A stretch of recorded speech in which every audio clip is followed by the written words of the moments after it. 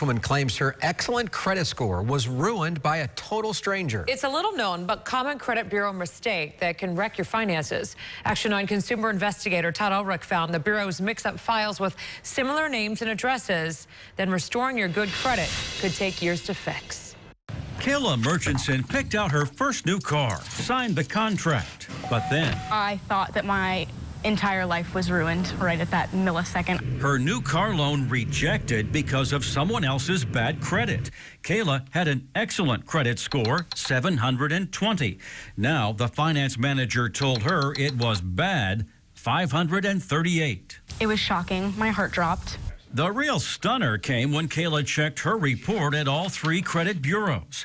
Her file now included a total stranger's bad credit entries, including delinquencies and collections. I could not believe exactly what I was looking at. It's called a merged file. Credit bureaus don't want to miss anything, so they cast a very wide net. And that's how strangers with similar names, ages, and social security numbers end up in your credit file.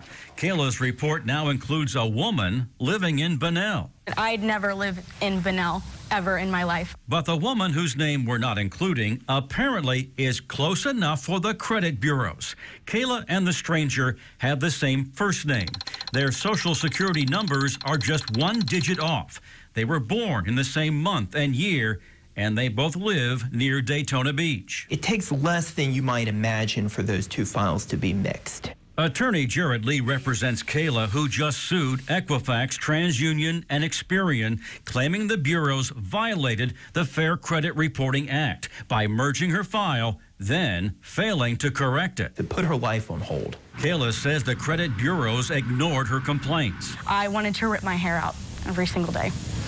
It was impossible to fix by yourself. Her case extreme, but not uncommon. About 1 in 20 credit score complaints involve merged files because banks don't want credit bureaus missing anything. They would rather be over-inclusive and more complete than more accurate. Kayla wants her life back. If it's close, it's good enough. I was shocked.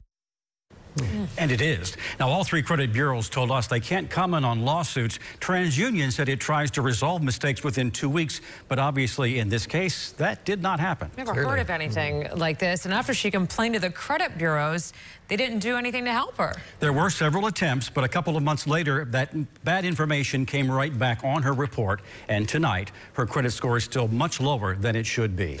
Todd, could consumers ask for one of those credit freezes or fraud alerts to protect their credit situation? Not really. That prevents fraud and identity thieves from creating new accounts. In this case, it's the bureau adding these files, thinking they belong there when close enough is good enough, and that's just not right. Yeah, close enough, not good enough when it comes to that. Not your credit history and your good credit. No, not at all. Good report. Very interesting, enlightening. Thanks, Todd.